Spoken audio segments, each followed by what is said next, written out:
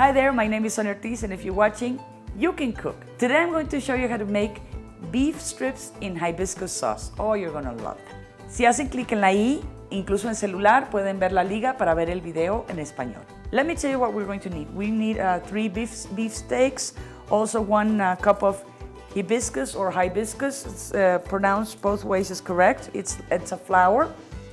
And also 1 tablespoon of sugar, 1 tablespoon of balsamic vinegar, a couple of tablespoons of olive oil, salt and pepper to taste, 1 garlic clove, and that's all we need really. You'll see.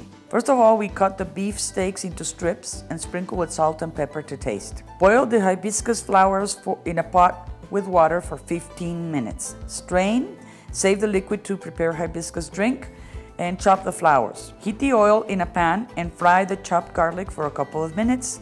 Add the chopped hibiscus flowers, sugar, balsamic vinegar, salt and pepper to taste, and continue cooking for 5 more minutes. Fry the beef strips in another pan for a few minutes until they don't look red anymore. Add the hibiscus flour mixture, mix well, and verify if it needs more salt. Serve hot. See how easy it is to make these beef strips in hibiscus sauce? If you didn't know, hibiscus is perfectly edible, and the water that comes from boiling it is very good when you sweeten it a little bit to drink as a drink. It's diuretic. It helps you eliminate water in your body.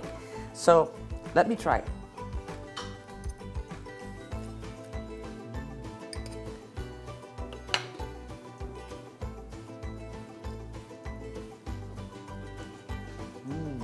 This is really good. You really have to try it. If you liked it, give us a like and subscribe to You Can Cook. See you next time.